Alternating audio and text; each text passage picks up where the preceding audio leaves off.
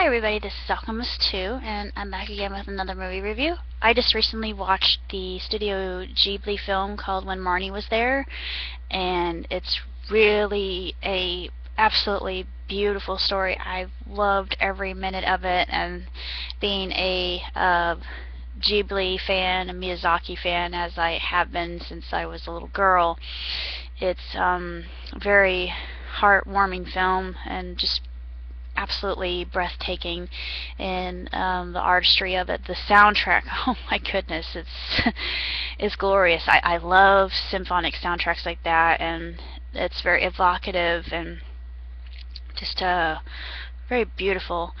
And it's a story about this young girl, and I'm not going to tell you too much about her background, because if I do, it'll give a lot of plot away. But her name's Anna, and Anna has asthma, and in the city she can't really function that well because it's hard for her to get enough oxygen.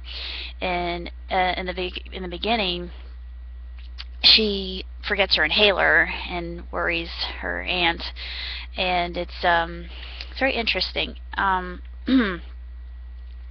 She's very self-deprecating, and you wonder why are you so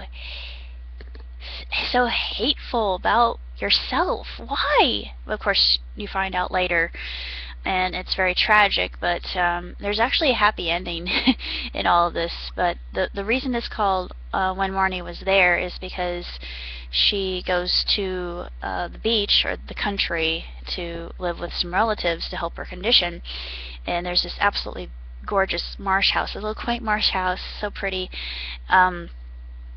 in the distance, and she doesn't know why, but it feels familiar to her somehow. She has no idea as to why this is. It's kind of like she's having deja vu. It's like, I've been here before. And yeah, it's actually interesting, the revelation about that, which I won't go into, but she meets this this girl, this really polite, very elegant blonde named Marnie, and they become fast friends. And yeah, there's a lot of good plot behind that too, and I won't go into it, but it's, as far as Miyazaki films are concerned, it's, you know, nothing short of astounding. I just absolutely adored every minute of it, and just the whole meaning of the film, and the little coincidences and nudges that we get from the universe in this way are so subtle that we don't even notice sometimes, and how interwoven our lives can be with those we call family. And it's just really quite stirring, I thought, and just poetic, really phenomenal, and it truly is a fantastic movie. I think that any Ghibli fan would absolutely love. Be warned, you will cry, because I did. I cried immensely, but I'm kind of in a weepy mood today anyway, because, and I promised myself I wouldn't do this on camera, but forgive me now. But I have a friend of 10 years, and I've spoken about him. He's SFC, and he's getting ready to take some time in Cuba, and he'll be gone for 9 months, and it's kind of difficult for me because he's a really good friend of mine, and he's been through a lot. He went through a so-called marriage that didn't really work out, and of course my father was trying to fix me up with him, and I do love him. I don't love him in that way. I don't think that a union between he and I would function. He's not exactly what I'm looking for. He's got everything that would be worthwhile, but in the long run, I just don't think that it would be a good match. But as far as love is concerned, we have a lot of agape and filial love for each other. It's not eros at all. It's on a completely different level. It's unconditional love, and just